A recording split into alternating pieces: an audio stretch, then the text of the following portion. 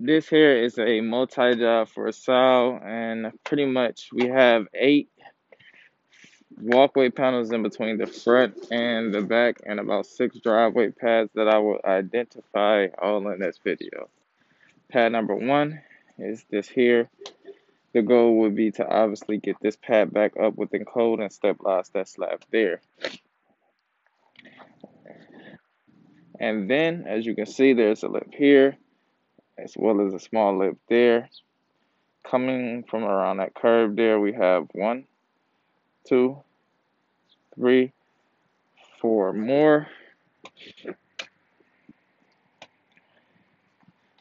as well as 1, 2 here. Now, obviously, this pad is up due to the heaving of this tree, but by the time we complete this work, this tree here will be gone. So we're also going to offer that lifetime warranty. He said he's going to take care of that tree within about a week from this estimate here. Moving along, we have a lip here. This is when a few of the driveway panels begin. So we have 1, 2, 3 driveway slabs to take care of after we correct this here. And an additional 3 over here. Lip there. Get this up. 1, 2,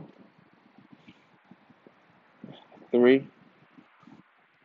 Then we want to adjust this last walkway slab there to that driveway panel. All in, the total for this job would be $2,205. That does include a 10% discount. No other services were included. If homeowner decides that he wants to add any additional driveway slabs during the completion of this job, they will then be quoted at $200 per slab. We didn't discuss this one, but it may be an area of concern.